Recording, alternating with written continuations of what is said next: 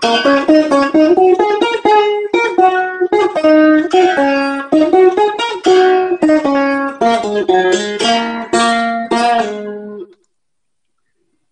this is the new score which I just wanted to familiarize that, and these links are available in the presentation. You can click the link and then see. So let us see the other new score, which is called the COVID gram. COVID gram, just like echocardiogram, there is a COVID gram of critical illness. Can you see? If you are not able to see, kindly tell me, one of you. I'll be changing the tabs. Obviously, you should be able to see. So, but let me know whether if I'm not visible, you let me know. Okay. Now, what is this COVID gram score? So, this is very important for us to know the comprehensive parameters involving the lung. Is there an X-ray abnormality or not? Let us say the patient has already got X-ray abnormality. Let us say the patient's age is, let us say, 65 years. Does he have hepatitis? No. Does he have dyspnea? Yes. Is he unconscious? No. Number of comorbidities present, one comorbidity, two comorbidity. What are the comorbidities? They are listed here. Hypertension, diabetes, CKD, CAD, all these things. Whatever is that, let us say 2 comorbidities. And then you see the cancer history, anything is there, let us say no. And then you also look for the neutrophil count, neutrophil lymphocyte ratio. We know here lymphocytes are very much depleted. What is the normal neutrophil lymphocyte ratio? Normally neutrophils, let us say, are around 80%, 70%, and lymphocytes are 30%. We see around 2. Let us say this patient has got 3, ratio of 3. Lactic dehydrogenase is a very important marker of the lung. And let us say his lactic dehydrogenase is 280, and slightly on the higher side. Bilirubin, we have to convert from millimoles to milligrams. Let us say it is 1 milligram. There is no liver involvement. What happened ultimately? 173.76.2% risk of critical illness in this patient, as defined by the intensive care unit protocol, and he may require invasive ventilation, and chances of death also quite high. High risk group. So this is to triage the patient into high risk or low risk or whatever is the risk. And what is the problem here in this? Why there is such a high risk? We said X-ray is abnormal. Let's say we changed the X-ray to normal. So it's suddenly 146 points. It has come down. Still it is the high risk. Let us say his age is, let us say, 35 instead of 65. 127 points. It has immediately moved to medium risk. Same thing. Let's say he doesn't have any breathlessness. Then again 113 points. Let us say he doesn't have any comorbidity at all. Then it's much less, medium risk. And like that you can calculate, and cancer history, no. Neutrophil count, let us say, is 1.5. It's a very good predictor. So like that, LDH also we are, let's say we are reducing it to 670 or 80. So that is how the risk is triaged. Depending on the parameters, you can enter the various values, and of course confirmed, suspected, likely or unlikely. That is the classification of the COVID, but it doesn't have any bearing on the outcome. This applies to almost all pneumonias, these scores. That is why they are not COVID specific, but all the same, certain parameters like LDH, D-dimer, and these are marked in our particular disease here. Now, what are Berlin criteria? Yesterday we have seen Berlin criteria for respiratory diseases. There must be within 1 week, there must be an infection. Chest X-ray should show opacities. Respiratory failure not explained by other causes like cardiac failure. Those we have to take. Then let us say there is objective assessment of echo, excludes hydrostatic edema, and risk factor for ARD is present. Let's say we click that risk factor is present, and severity PaO2 by FiO2, let us say is between 100 and 200, which is a moderate level of this one. Then we know it is positive for ARDS and moderate ARDS. So this is to know whether the patient is going in for ARDS or not. Let's say all these things, we say none of the above here, and then we go for my PaO2 by FiO2 is normal. Then the risk for ARDS is not there, because he didn't have any ARDS features in the X-ray and the clinically, and no objective heart failure or anything. And PaO2, FiO2 is between 200 and 300, and he doesn't stand any risk of ARDS at this point. That doesn't mean that they should be stopped monitoring. So keep on updating the score, and regularly you monitor and classify the patient.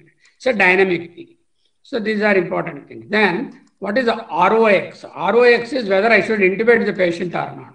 It's a very important decision to make, because we know once the patient is intubated, the outcomes are not that good. And many of the patients today are giving in writing, whatever may be the treatment you do doctor, but don't put me under intubation and prolonged bedridden status. I don't want. They're giving in writing. In such a case, we have to take their sort of consent like that. And this is what is called the medical will. Just like you give a will for your property, today there is a provision legally to give a medical will. How long you want it to be observed on the ICU, what are the terminal events you would like to do by the medical people. All those things we can document and put a legal document also. This is called the medical will. So any lawyer should be able to help. There are health lawyers who are familiar with these terminologies, and we can always write, organ donation issues, and all those things will come in that. So better all of us, who are above 60 years, write a medical will also, how we want our body to be disposed of and how it should be treated when we are not able to take decisions. So this is exactly the medical will, just like your property. Keep that in mind. That is a little away from today's subject, but nonetheless is important for all of us. Let us see whether a given patient requires sort of intubation. If the SpO2 is 95 to 100, let us say a patient has got 88. So already desaturating on room air, and then FiO2, that is inspired oxygen, already he is receiving 60% oxygen, let us say he is receiving already by the NIV or catheter, and his respiratory rate is 35 or 32, let us say. Now you see, his 4.8 points, this is called the ROX index. Patient should be reassessed within 2 hours and the index calculated. Right now, you don't require to intubate, and after 2 hours, you redo the whole exercise. Now I'll just change the things. I'll say the respiratory rate is 40 instead of 32. Now what happened? The patient is risk of a high HFNC failure is high, intubation may be considered. Or I have increased the FiO2 to 100. So even on 100% oxygen, room air, this one, risk of HFNC failure and intubation high. So the parameters that decide are what is the current oxygen saturation, what is the amount of oxygen he is breathing in, and what is his respiratory rate. These are the 3 parameters which tell you whether a patient requires intubation or not. Everything is today now so sort of crystal clear, and one need not take a sort of casual decision or a sort of calculated decision. Has to be taken and informed about this to the individual families, and the patient is conscious to the patient also why we wanted to intubate him and things like that. So these are some of the things that I wanted to show you on the calculators, apart from 4 or 5 other calculators which I have shown you yesterday. The quick score of the COVID, and also we looked at the SIC, that is for the coagulopathy, and all the scores, 4 or 5 scores I have shown. Today I am showing the 4 things. And another important thing you might be interested to know is what is called the cytosorbent symposium has occurred. And luckily I was part of that symposium, online symposium. It was conducted in June. So I attended the cytosorbent symposium. What is cytosorbents? Cytosorbents is, sorb means absorb, cyto means cytokine. Cytokine absorbent symposium. There is one technique called the cytosorb. As you can see here, the cytosorb, it is a machine, sort of a vial-like thing through which the blood is passed, and it is connected into your sort of ECMO circuit itself. The ECMO circuit will be going on, and this is in between interposed, this vial-like thing, and the absorbent material will absorb the cytokines. Sounds very nice. If all the cytokines are absorbed and the blood is returned without the cytokines, the chances of recovery of the patient should be very high. Theoretically sounds very nice. But the problem is cytokines are not one-time affair. Cytokines are secreted today and you try to absorb, and then again the cytokines will be produced. Unless the production factory is shut down in the lung, the cytokines keep on coming. So this doesn't replace the treatment for cytokine replacement, cytokine storm, like your steroids or tocilizumab or itolizumab or whatever you are using. In addition to that, of course, you can use cytosorb also as an additional device. and provided if it works in 2 to 3 days, the patient is stabilized and it is fine. This is the 30-minute video, YouTube video. 3 or 4 speakers are there. You can see the speakers here. Rationale for cytokine absorption in severe COVID. First clinical experience in USA. Reduction of hyperinflammation, septic shock, multi-organ failure. Can we do it better? There are 4 speakers in this. Each around 10 minutes they were presenting. So you can just look at a little. Listen to that just 1 or 2 minutes and then see how it is. And this link I am sharing. So I'm not going to present that today for you, so that you will be able to look at the thing.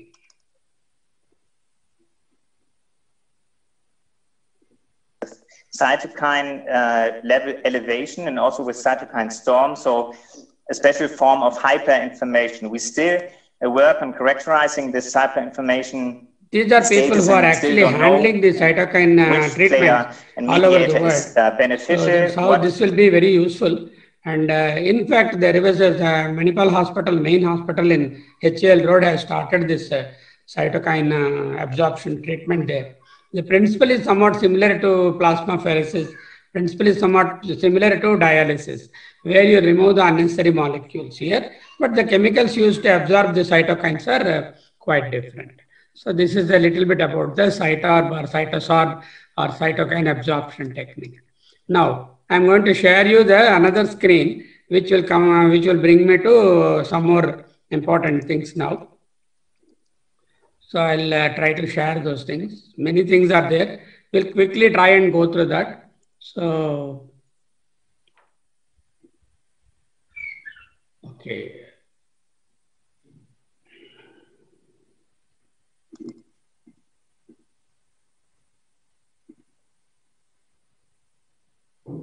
One by one, I'll show you. Can you see my screen? Yes or no? We are seeing, we are able to see. Okay, very good, sir. Thank you. Thanks for the feedback. Now, this is about the treatment. What I'm going to now do is, yesterday we discussed 4 important frontline treatments in moderate and severe COVID. Number 1, of course, is your treatment with oxygen and decisions to give what type of oxygen and intubation and things like that. Number 2 is suppress the cytokines by steroids and also tocilizumab in selected cases. Number 3, give anticoagulations to see that thromboinflammation is controlled. And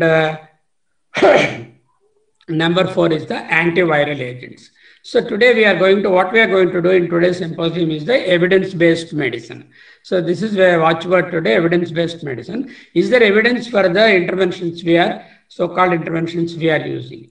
There are 3 types of authorizations. One is the regular authorization by the FDA and also by the drug controller and the other organizations in India, wherein there is no special permission is required except the people who are qualified to give them only should use. The second type of authorization is what is called the emergency use authorization, EUA. This is certain drugs are approved even though there is no robust evidence. There is likely that it will benefit and emergency use authorizations are permitted. The third category of people are those third category of evidence is that compassionate grounds. Compassionate grounds means there is nothing that you can do the patient, and if it works, let it work. That is something like a compassionate grounds. Maninide mandu antar manavadu. So that is, there is no evidence based here, but then this has to be very clearly explained to the patients, and their written consent is absolutely essential when we use EUA or the other one, that is the compassionate grounds. So keeping that in the background of the mind, we will just look at the cytokine storm. And I'm not going to read the entire paper. I have highlighted also this paper, some parts of it. I will see the clinical, immunological, pathological features of COVID storm. As you can see here, this is an NHC publication. NHC is the National Health Commission of People's Republic of China. It defines COVID-19 as one of the following conditions: respiratory rate of more than 30, oxygen saturation less than 96, arterial blood PO2 by FiO2 is less than 300. We are dealing with somewhat moderate to severe COVID here. Critical illness is one of the following conditions: with respiratory failure and then requiring mechanical ventilation, complications of other organ failures needs to intensive care. So this is the type of patients on which this trial is conducted. Severe and moderately severe and severe patients, and also critical patients. So 14% of patients progress to severe disease, 5% to critical illness, and also the prospective study reported that the computerized tomography of the lungs of the COVID patient and the lung lesions increase and the scope expands as the disease progresses. As we have seen earlier, ground glass opacities are the commonest form. So what did they do? They are also measuring here the CD3 and CD4, CD3 plus and CD4 plus counts, along with the CD8 and CD3. These are some of the T-cell markers that we are doing. Of course, we are also using CRP as one of our markers. Interleukin-1, I6, interleukin-6 is also a very important one. Interleukin-10 also is done in some studies, but interleukin-6 appears to be more elevated in this particular pandemic. About half of the studies were collected also had tumor necrosis factor alpha. So what are the cytokines they are looking at? CRP and then the interleukin-6 and of course the T cell markers. Now, let us see what are the findings of that. Cytokine absorption devices, this is what they are talking about. Just now we looked at that. They used some patients along with the ECMO, the cytosorbents of the New Jersey. That is what we discussed. And initially there was a lot of noise about hydroxychloroquine and as an immunomodulator or immunosuppressor. And we still know that it works in a few selected patients, particularly in the early disease. Intravenous immunoglobulin is one thing which is coming up. This is a lab-made immunoglobulin, apart from your dexamethasone and tocilizumab. And new treatments are being tried, antimalarials, artemisinin. Artemisinin are standard antimalarial treatments, and they are also nowadays on trials. So this is how the study went. And the final conclusion of this paper, as you can see here, the elevation of these inflammatory markers are found, and inflammatory marker reduction is not mortality reduction. That is what we need to understand. We can only reduce the suffering, and probably the time to ventilation also is cut down, and discharge also is a little earlier. Now, you need to know about this particular paper. This is called the CHIC study. What is CHIC study? Historical comparison of glucocorticoids with and without tocilizumab. So people with glucocorticoid, whether they are along with tocilizumab, is it better or not better? So this is the CHIC study, a very popular study among the tocilizumab studies. The objectives are to prospectively investigate patients with COVID-19 associated cytokine storm syndrome called the CSS, where an intensive course of glucocorticoids with and without tocilizumab accelerates the clinical improvement, reduces mortality, and prevents invasive mechanical ventilation in comparison to the historical group where tocilizumab is not used. So that is the abstract part, and I'm not going to the details. And what is already known about the subject, COVID-19 presents with cytokine storm. We know that. But second thing is, what does this study add? This strongly involving a course of high-dose glucocorticoids followed by tocilizumab, if needed, has shown to accelerate respiratory recovery, lower the respiratory mortality, and reduce the likelihood of invasive mechanical ventilation. These are the outcomes of this. How might this impact the clinical practice? CSSC cytokine storm should be recognized and considered as a treatable complication of COVID. And having done that, whatever the armamentariums we have glucocorticoids. Yesterday we discussed at length. So initially we give, as the patient is admitted, on the 6th, 7th day, we give him dexamethasone 6 to 8 milligrams IV for about a week or so, then switch on to oral. In addition to that, in selected patients, we can also think of using the tocilizumab. So that is the outcome of the study. I'm not going to go into further details. I'm going to share all these references with you. The earlier one about the cytokine, and also that is the NHC study from China. This is a CHIC study from the European country. So this also I am. Now, let us see the recovery trial. What is the recovery trial? Recovery trial is one of the very famous trials now in terms of COVID treatment now. And this is a European trial. And luckily, this gentleman, you can see the name here, I'm enlarging there, by name Peter Horbe. He conducted a webinar along with his other teammates who are doing the recovery trial. And there are some recovery trial is also part of the intake is from other countries. There were a few from the other countries also who were the investigators. There were 4 participants in that webinar. I was lucky to be part of that. And what was discussed is I am summarizing here. Of course, that is there also. They are published later on in this particular paper. So this is a controlled open label trial comparing a range of possible treatments for patients hospitalized with COVID, randomly assigned. This is a randomized control trial. Remember, it's one of the very good randomized trials. Patients to receive oral or IV dexamethasone, 6 milligrams as the 1 arm on 10 days. And primary outcome was 28-day mortality. And the control group did not receive the steroid. So you can see here, the total of 2104 patients are assigned to dexamethasone, and double the number is assigned to usual care without dexamethasone, and then 22.9% in the dexamethasone and 25.7% in the care group died. The mortality is almost similar, but 28 days after randomization. But the age-adjusted confidence intervals are favoring the dexamethasone. P-value is 0.001. Now, let us look at the conclusions. In patients hospitalized with COVID, the use of dexamethasone resulted in lower mortality slightly among those who were receiving either invasive mechanical ventilation or oxygen alone at randomization, but not among those receiving no respiratory support. So what does this mean? If my patient is a mild case, he is not on any respiratory support, giving dexamethasone adds no value. Giving dexamethasone to moderate cases with oxygen administration, either mask or nasal prong or high flow nasal or NIV or on intubation, if you give the steroid, the outcomes are better. So this is the evidence that we have. So you can see here it's a beautiful study.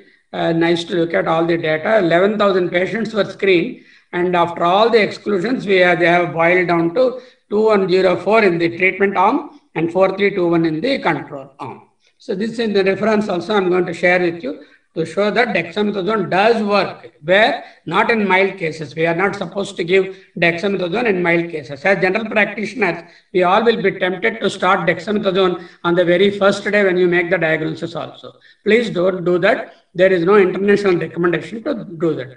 But if the patient has got a couple of comorbidities, if he is dyspneic, if he is desaturating, if he qualifies for a mild case, the mild to moderate, he moves even 2A, moderate without oxygen desaturation, you are justified in giving that. So that is the message as far as the recovery trial is concerned. Now, the other trial which is published, there is a review article actually. They have looked at all the cytokine storm studies and then published a review article. Always review articles will be very useful because we need not have to go to each individual article. And you can just see the abstract here. Aim and objective is the cytokine storm or cytokine release syndrome, or cytokine associated CSS or CRS, all mean the same, is an inevitable in severe and critically ill patients with novel coronavirus. And this review aims to discuss the current therapeutic option for the management of CRS in COVID. Cytokine storm is caused by the colosal release of the pro-inflammatory cytokines, interleukin 2, 6, and triminoculus factor alpha. And of course, the dysregulated production of these things because the T cell regulator gene is switched off and hyperimmune response. This is the situation of hyperimmune response. Body is trying to do more harm by producing this immunity rather than sort of immuno response rather than any beneficial effect. This is rather a phenomenon of overkill. We call it as phenomenon of overkill. This immunopathogenesis leads to acute lung injury, ALI, and acute respiratory distress syndrome, ARDS. So targeting the cytokine storm with therapies that are already available in India with support of published guidelines. This is what is this one. Then let us look at the results. The review results of.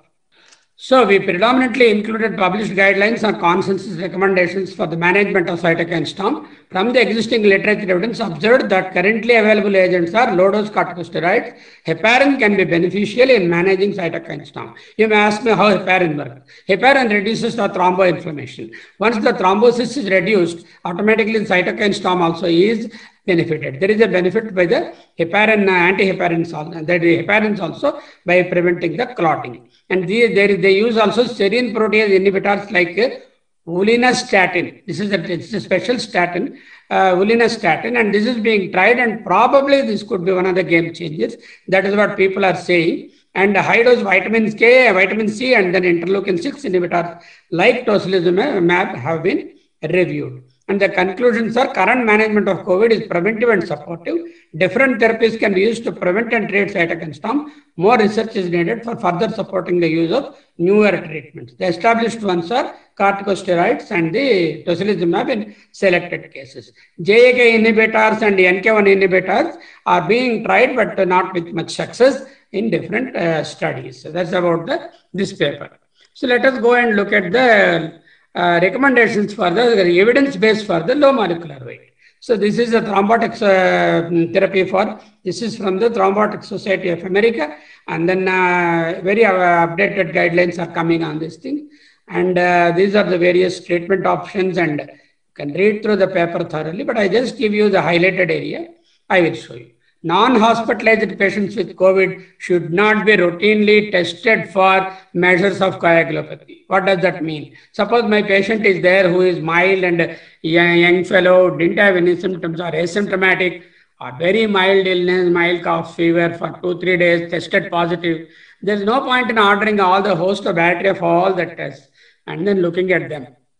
We will be tempted to do that. But if somebody is more than 65, has got comorbidities, you are always justified to do this test. Like D-dimer, prothrombin, fibrinogen, and platelet count, and lymphocytes particularly. These are the markers associated with worse outcome, and there is a lack of prospective data demonstrating that they can be used for risk stratification. And hematological and coagulation parameters are commonly measured in all hospitalized patients every 5 days if the patient is stable, every other day if the patient is not stable. This is where whom to be tested. Second thing is who are managed as outpatients. For non-hospitalized patients, anticoagulation and antiplatelet therapy should not be initiated for venous thromboembolism prophylaxis or therapeutic doses, unless there are other indications for giving anticoagulation. Somebody is having atrial fibrillation, already is an anticoagulation, you can continue, there's nothing wrong in that. For example, hospitalized patients, those who are admitted, VTA prophylaxis should be given unless there is a contraindication, just the reverse of that. This has to be used here, should not be used there. Unless there is indicated, you don't use that. Unless contraindicated, you don't stop using that.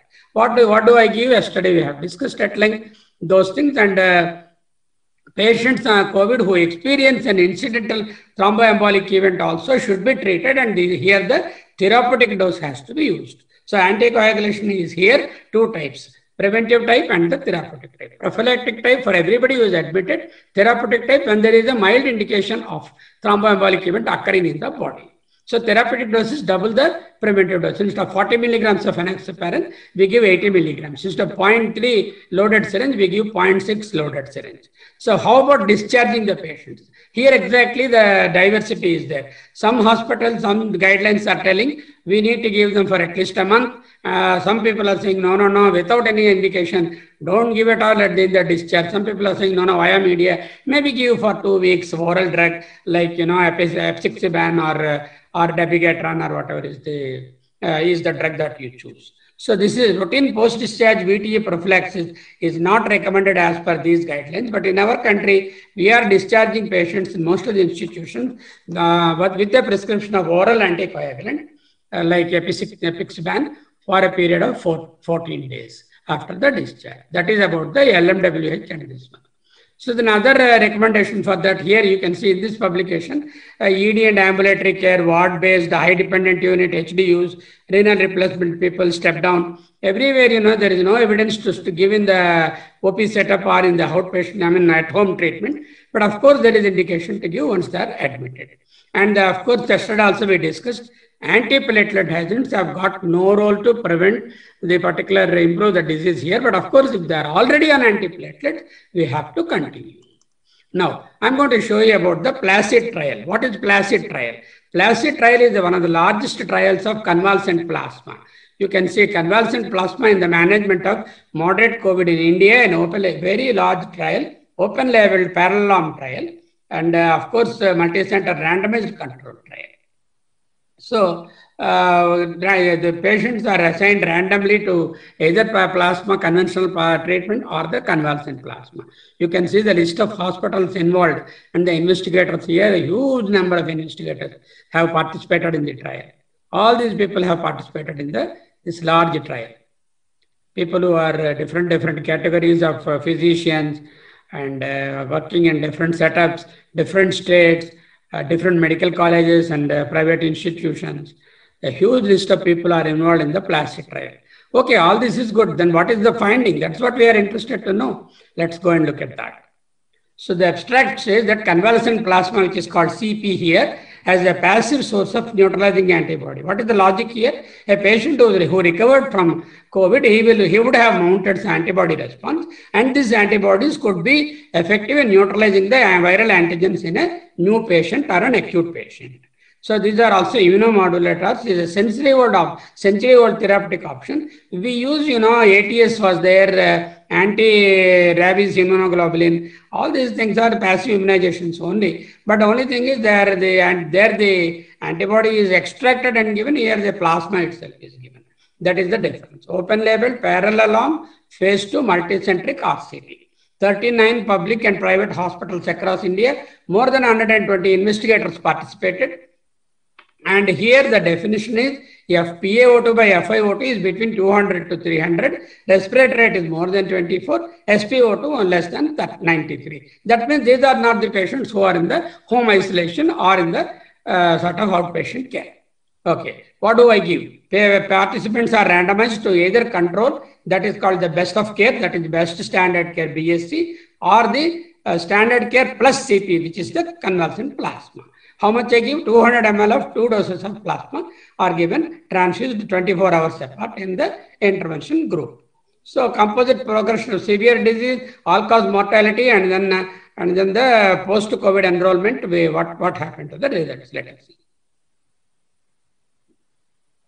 So 464 patients were enrolled, 235 and 229 in the respective groups, 235 in the intervention arm and 229 in the control arm.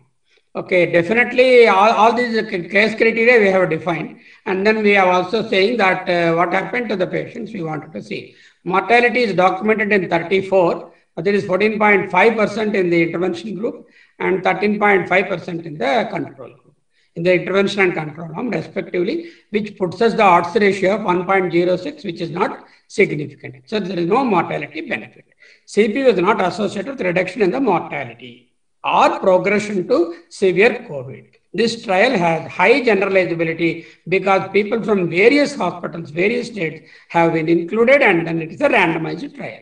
Approximates almost a real life setting of the plasma cells. Who would have treated 500 patients, for plasma? So this is one of the very important landmark studies, and this says that giving plasma is of not much benefit. But then, if at all some institutions still decide to do it, they are doing on what is called the compassionate grounds. This one, and they have to do it very early. If I want to give convalescent plasma in the 3rd week, what is the use? Already virus multiplication has stopped. So all the antivirals, convalescent plasma, all those are required when actually the virus is multiplying, which should be, we have to be doing in the 1st week or the 2nd week, beginning of the 2nd week, like that. So it's only a 2-day course. Now, I'm going to take you through the, how much time is left? 20 minutes. ECMO report, I'm going to show you what is this ECMO. So this is a beautiful graph, and this is a pooled data of ECMO on many patients that are treated. This is not about one hospital or anything. This is called the ECMO registry. So we don't have ECMO that frequently available in our country. Now, of course, it is available. So multiple major health organizations recommended the use of extracorporeal membrane oxygenation. What is ECMO? ECMO is, instead of the lung oxygenating the blood, the machine oxygenates. Just like the dialyzing machine removes the bad elements of the renal excretory products there. Here, the lung function is we have to travel, allow the oxygen into the blood and get the carbon dioxide back. This is called the pulmonary respiration. There is another respiration going on in our body, which is called the tissue respiration. So, for example, the blood comes to my kidney, then all the cells of my kidney have to give away their carbon dioxide and take the oxygen in. This is called the tissue respiration. Extracorporeal membrane oxygenation will not do anything with the tissue oxygenation. That is, the body has to, each individual body has to do by themselves. Whereas the lung part of it can be probably done. It is something like a heart-lung bypass only. In addition, we are also introducing here oxygenation of the blood and sending back to this. So, the data is from 1035 patients, not small number. 1,000 patients on ECMO. What happened to them? It's very interesting for us to know what is the experience of these 1,000 patients who are treated in this registry. ECMO support were included in the study. 67 or 6% remained still in the hospital at the time of writing the report, and 30% were discharged home or to an acute rehabilitation center, and 10% were discharged to a long-term care center, unspecified location. 17% were discharged and 37% died. In spite of ECMO being given, out of the 1,000 fellows, roughly 40% of people died. And around 6% continued to remain in the hospital, remaining were in various levels of care. The estimated cumulative incidence of in-hospital mortality, 90-day mortality, is anywhere between 34 to 40. So you can now take that a patient is on ECMO, there is a 40% chance of the patient not surviving. The mortality was around 39%. So the use of ECMO for circulatory support was independently associated with higher in-hospital mortality. So not only the ECMO itself is one cause for the mortality in some of the patients, when other parameters are normal.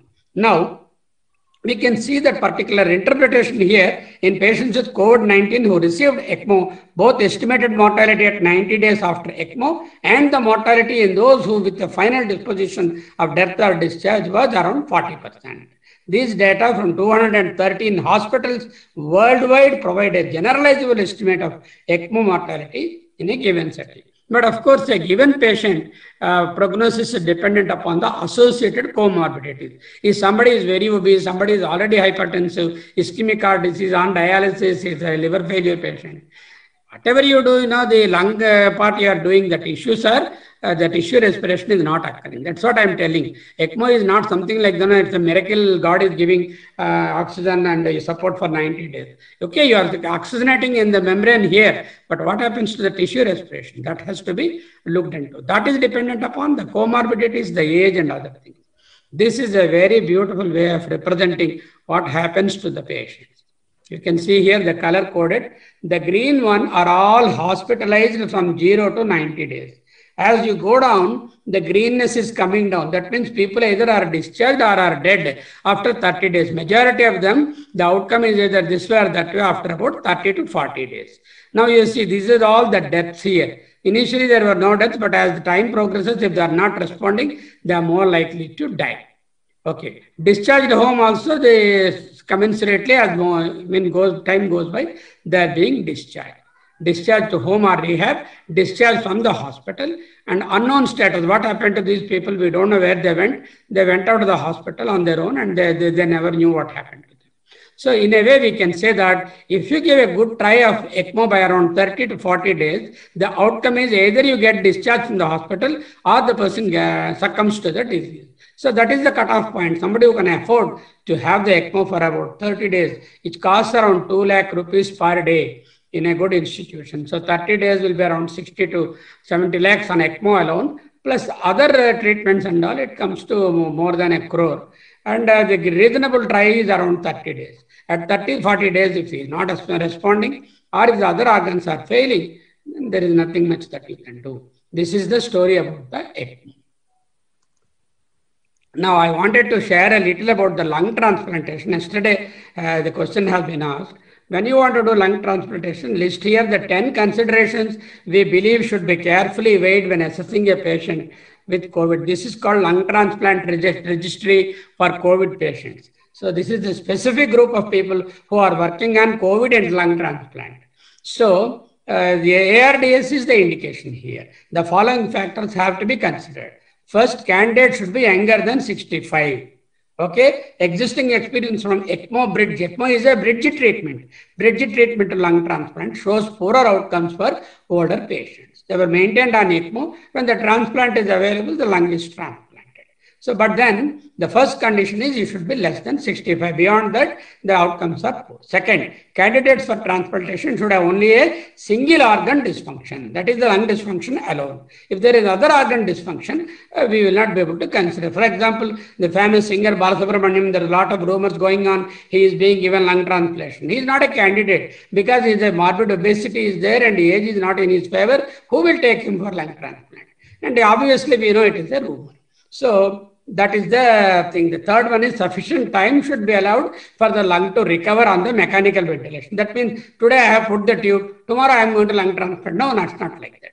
We have to give him the sufficient time for the lung to recover, at least around 15-20 days of good intensive care treatment with intubation and of course ECMO if it is available. And then if the patient is not responding, then the question of this one will be considered. The fourth one is should be radiological evidence of irreversible lung disease. Suppose the lungs are normal. Where is the point in giving lung transplantation? He is going to die of something else, either cytokines or thromboembolic complication or sepsis or something else. He is dying and not because of the lung. So here, what are the two things that I need to look at? Severe bullous destruction and evidence of fibrosis. If one or two of them are there, then it is an indication for the lung transplantation. Fifth one is patient should be awake and we should be able to give a consent about the transplant and discussion, because transplant means lifelong immunosuppression. So you should not wake up after that, you have given me transplant, my dear, but the bill for my immunosuppression and the risks are so high, you should have told me to do this. So barring that, if patient is not in a condition to give a consent, usually this is not taken up by the advice by the children or any family members. Sixth one, patient should be able to participate in physical rehabilitation after the transplantation, because the lung transplantation means a lot of rehabilitation is required.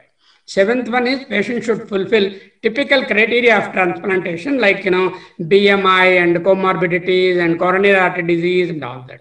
Eighth one, he must be COVID negative from the intrabronchial and pulmonary secretions. If he is positive, there is no point in doing that. And ninth one is the transplantation center should have a substantial experience of high-risk transplantations. We can't just like do in any hospital which can do ordinary lung transplants. The center should have access to the broad donor pool, and a waiting list also is there. And this is not something like a lab manufactured lung or a plastic lung. This is a sort of live donor you have to get from somebody who is an accident victim or whatever it is and use the lungs. So these are the issues related to lung transplantation. Remember that it is an option for a very few patients. Now I am going to show you some important things, All India Institute of Medical Science and then CMC. Should we use hydroxychloroquine as prophylaxis in healthcare workers? The other day, Dr. Masoon Babu Garu has asked this question and we discussed, yes, we have to use, and of course, this doesn't replace the PPE kit and other protective practices. Can I use ivermectin? The answer is no, because the doses that we require ivermectin are 48 milligrams and above in vitro, and that dose is not tolerated by the individuals. It can be used for stranguloidosis or other parasitic infections and not for COVID. Should we use anticoagulation therapy post-discharge? Here again, the All India Institute experience is they are not giving at the time of discharge. In Manipal Hospital, they are giving for 14 days. In some institutions, they are giving for 30 days. Again, the cut is by the clinician who treats. And of course, weigh the risk-benefit versus the benefit. Sudden cardiac death syndrome in COVID is occurring. We all know that sudden cardiac deaths are reported. Patient gets into the emergency and suddenly dies. Reasons have been proposed to include sudden cardiac event or acute coronary syndrome or silent hypoxia or then the happy hypoxia syndrome. Methylprednisolone versus dexamethasone. Nothing to choose between them. Standard is dexamethasone. If you want to use methylprednisolone, there is no harm in that. Role of tocilizumab. DGCI, Director General of India, controller of drugs. He has approved this on a compassionate ground in the ongoing pandemic. However, tocilizumab is a very powerful immunosuppressant. So there should be no bacterial infection at the time of giving it. You should be monitoring it with the procalcitonin, leukocytes, and clinical symptomatology. And broad antibiotic cover is a must when you start on tocilizumab, and it cannot be repeated, only a single dose, 8 milligrams per kilogram body weight. Maximum of 200, 300 milligrams is given. And again, the evidence in literature is rather not convincing. That is why it is being approved on a compassionate ground. Plasma therapy, we have discussed at length the plasma therapy. And these also, All India Institute also said there is no, it is an experimental therapy and should not be used. Role of fluopinavir, yesterday some friend is asking about fluopinavir, what All India Institute says. You see, studies have used flavipiravir mainly in mild and asymptomatic illness, claiming to prevent progression, whereas majority of this cohort recover on their own. The people you are giving are mild illness, and even if you don't give it, they are going to recover. How do you know that it is due to this one? Unless there is a randomized trial with and without that, there are no trials like that. Evidence is very weak for the use of flavipiravir and currently is not recommended in the national guidelines or by the All India Institute. Role of antifibrotics in the prevention of lung fibrosis. There is no evidence to support that. Prevention of depression is, of course, a minor thing. Remdesivir versus tocilizumab. Give remdesivir and tocilizumab in a highly suspect patient with COVID negative result. No, this is not advocated. This should not be used. Somebody has got some lung features suggestive of COVID and repeated tests are negative, and there is no point in giving remdesivir and tocilizumab. The one indication is they must be positive. Should we try methylene blue? No. The answer is very clearly all over the world. And there are anecdotal experiences. People are saying it is working. Even one senior anesthetist who is dealing with COVID for the last 6 months, he said he had quite a few patients who recovered miraculously with methylene blue. Of course, these are uncontrolled experiments and we cannot go by that. It is not science. How long can we give? Of course, 5 days and not beyond that. Remdesivir and tocilizumab, prophylactic, no, absolutely. Without positive itself, we cannot give, we can't use it as a prophylactic. Relatives should be allowed to visit COVID patients. A very common question. No, relatives are not allowed to visit COVID patients as they have a chance to first infect themselves and transmit. But what if the wife and husband, both of them are positive? Very much, yes, you can put them in the same room. That is the ideal scenario. Actually, some of my patients, they had, both of them are positive. One is a little severe, he is removed to the hospital. Wife also wanted to go. Okay, you go and stay along with him and be happy. That's not a problem. So, should we continue steroids on discharge? Yes, we have to continue steroids for at least 5 to 6 days as per the guidelines. How do we maintain nutrition, when to shift to NIV? These are some of the answers. This is from the AIMS protocol. And this is what is called the CMC COVID protocol. CMC COVID protocol, they classified mild, moderate, and severe. Mild only had, the prophylactic treatment with anticoagulation is not given. D-dimers are not checked, These are the things. And then the moderate one, consider enrollment in a clinical trial because there are ongoing trials in CMC, pulse oximeter to be monitored, D-dimer should to be done and repeated every 4 days, prophylactic anticoagulation, if no contraindication, dexamethasone, consider remdesivir, and then raising D-dimer if there is an evidence of echo or Doppler evidence of thrombosis. This is what we all do. They also are following the same protocol. Severe patients, again, D-dimer on admission, repeat every 2 days. That's what we do. Give prophylactic dose of anticoagulation and give dexamethasone. So more or less, the protocols of Government of India, the institutions across the Indian institutions, others are matching one another. Everybody is scientifically treating. In addition, I have a few nuggets which I will share. And with that, probably we will close this seminar from my side. Other lectures will be there. I was part of several webinars, both as a speaker and as well as a participant, and more as a participant. Whatever I noted, I have just summarized here. COVID-19 was considered originally viral pneumonia, all that you remove. Now what you have is micro droplets. Is it by aerosol? The big question now. Still now they're not answered. Only by the contact or by the respiratory route droplet infection. So no masking mandatory masking in public has become the norm. Simple masks to N95, masking only when we go out. Now adds masking at all times in case somebody is symptomatic or positive. Distance of 3 feet has become 6 feet. Pandemic, very high mortality start with. Now it is Indian mortality is experienced is around 1.3%. From institutional care, at least to 80% of people, it is now 70-80%. Home care. Earlier days, no treatments are available. Now we have D-dimers, we have test for the D-dimer and other things, and we have the antivirals, we have the anticoagulants, we have the dexamethasone. Mandatory ventilation was the concept earlier, and which is now changed to non-invasive ventilation. Earlier, reproductive age women are reduced severity is there. Patients have shifted to no steroids, to early low-dose steroids, hydroxychloroquine, not for all, only for milder and selected cases. And then thinking of death is now thinking of recovery. No pool test, and pool tests are being done. What is pool test? You may have a concept. Supposing there is a community, there are a family of 10 people, and closely associated and meeting each other. Instead of testing each individual, all the 10 blood samples are fed to the PCR and the combined blood samples. If all 10 are negative, it means none of them are positive. Okay, that way you save a lot of money.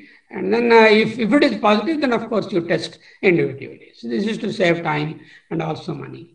CT is of no value earlier, now CT is of good value. CT values are important for us to know. And CT, here the CT is not the chest CT. Here it is the CT, that is the cycle time of the virus replication. A low cycle time means a high viral load. High cycle time means low viral load.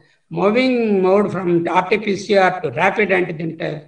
Of course, immunoglobulin testing, antibodies is still not the answer. So isolation to cohort isolation. What is cohort isolation? Suppose 4 members in the family are positive. Each individual need not be in one room. All of them can be in the same home with locked doors. No oxygen to home oxygen.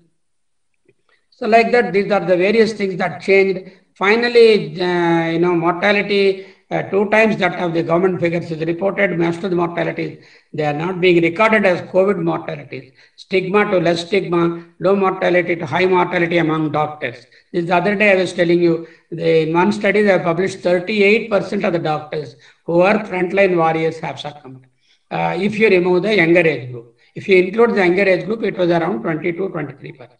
So very high risk sort of profession we are in, but then that's okay. And then we have got one more last one.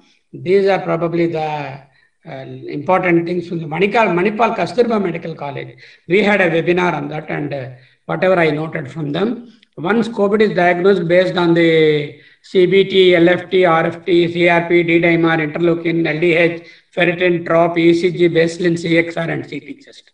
This summarizes what are all the investigations you require to do. Replication score, that's what we discussed just now. Replication generally stops by the 9th day, maximum by 14th day. After that, no antiviral drug is of any benefit. RT-PCR earlier negative, then you may have to repeat the RT-PCR or use the CT scan. RT-PCR may be false positive in the first 4 days. Pathology of COVID disease is that from inflammation, which is not because of the virus, immune inflammation and thromboinflammation. So it is called what is called frustrated phagocytosis. The phagocytes, macrophages, dendritic cells, the neutrophils are very active to engulf the virus, but they are not able to do because the virus is resisting engulfing because it has changed certain of it, the determinants there. The neotosis, yesterday we talked about that, and those are the ones which lead to frustrated phagocytosis, and they secrete a lot of cytokines. So 3 important symptoms, remember: fever, myalgia, and exhaustion. Exhaustion, very important. Patient complaint, I feel very different and very weak. It's one common symptom. And also we see several post-COVID patients who are losing weight to the tune of 3 to 5 kilos. So loss of weight is also very important. Steroids and anticoagulations are the cornerstone. And steroids we have discussed, oral prednisolone or dexamethasone. Definitely steroids prevent, of course, also long-term fibrosis. Anticoagulation, 0.5 milligrams subcutaneously. BD, if the D-dimer is normal, it is double the dose. If the D-dimer is elevated, that is the therapeutic dose. So when to start treatment? Of course, we know once the patient is in the moderate category, moderate A. Okay, now after oral anticoagulant, you can switch to Epsixibam or Rivaroxaban, whatever is the convenient drug for you, oral drug. For 4 weeks, the KMC is telling, but 2 weeks is normally used, and some institutions, Allen Institute says, don't use in the discharge scenario. Okay. There is hypoxia, both mandatory and methylprednisolone. Hydroxyquinoline not to be combined with remdesivir. This we have emphasized very much. Dexa, one course for antiviral is finished. Switch to oral Dexa. Antiviral is going on IV, Dexa also IV. Once antiviral is over, give to oral dexamethasone. Beware of the hyperglycemia in diabetics, because that could be very troublesome to control once they are on the steroids. It's preferable to prolong anticoagulation for 6 weeks if there is a requirement for the oxygen. Mandatory monitor CRP D-dimer alternate day until the patient is stabilized. Interleukin 6 once in 5 days. Okay. IL-6 is a marker of impending cytokine storm. Access to tocilizumab, you can always keep it handy in case you want to use, you can use it. So most dangerous period for the patients is between 8th and the 14th day. Interleukin 6 can return to normal with steroids and anticoagulation. That is when most people die in the 18 to 14 days, or they enter into the severe disease. There are reports of late cytokine storm after 12 days, but they are very few. If the treatment is started early, as mentioned above, it is very unlikely patient will land up in complications. Again, to reiterate, it is the inflammation which kills and not the virus. Hit the inflammation hard and early and make the patient alive at least 2 weeks. If you make him alive for 3 weeks, you have made him alive from the COVID onslaught. Body will automatically clear the virus. Prone ventilation for 18 hours a day, it makes a big difference in hypoxic patients. Need to repeat CT, chest off, no need to repeat after baseline unless there is a clinical indication and deterioration. CXR every 3 days may be sufficient to monitor progress. Remember, radiological changes take a lot of weeks and months to clear. This is one important point all of us should know. Okay, we have taken a CT and CT showed a score of 5 by 25 or 10 by 25. We discharge the patient. Patient says, please do a CT and see whether my disease disappeared. It doesn't disappear. It doesn't disappear so soon, because this is not just consolidation there. This is microthrombi. So it takes a few weeks, a month or two for the CT to clear. So don't be panicky and don't ask the patient to go by what the CT is there. The patient may be uncomfortable with the CT being still graded as abnormal. So need to improve, monitor anything else. Once the oxygen starts improving, oximetry is the guidance, and at that time point, 96, 97, you don't have to do any monitoring further. Tocilizumab given, keep monitoring procalcitonin. That we have already discussed. Once TOSI is given, patient did not manifest fever, he will not, because TOSI has suppressed immunity, and then he may not have the fever at all. Then the counts and the procalcitonin or your guide. Keep a low threshold for antibiotic for these people on TOSI. Low threshold means what? At the slightest suspicion you give. Yesterday, Dr. Mahendran was suggesting we better use antibiotics when the patient is on steroid. Certainly, keep a watch on that. Not empirically everybody will get, but the slightest indication is there. You put them on antibiotics, broad spectrum antibiotics. It might be better not to use antibiotic in mild COVID illness.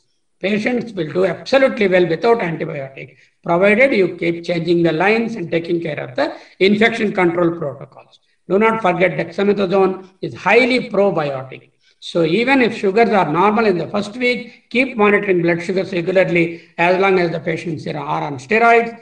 10 to 15% do not develop antibodies post-COVID. What is this? This is not good news. Suppose 100 people have suffered COVID, and then 10 to 15% of people, they do not mount immune response at all. Even at the end of 2 months, you test the antibodies, they will be negative.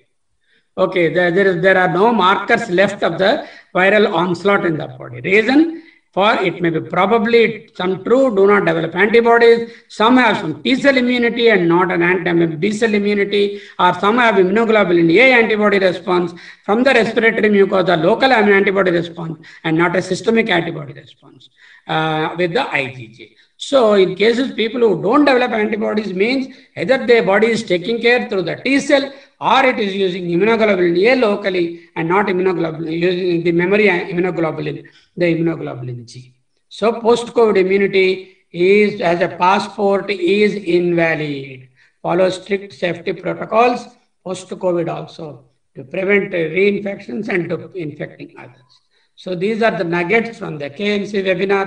So whatever information I could gather from KMC, AIMS, and the protocol of the CMC, international protocols, everything we tried to cover. It is exactly, we started at 9:40, now we are at 10:40, so we can stop sharing. And any questions from the audience? Good morning. Good morning, sir. Good morning. Any questions? Still you have any questions? Thank you very much. You have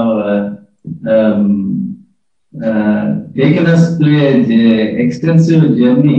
It's a COVID journey, and you have not left anything untouched. And I think you have shown us the scope of the entire COVIDology. Scope of this COVIDology and what is happening and what is with all your efforts and your hard work here, you brought out the important things and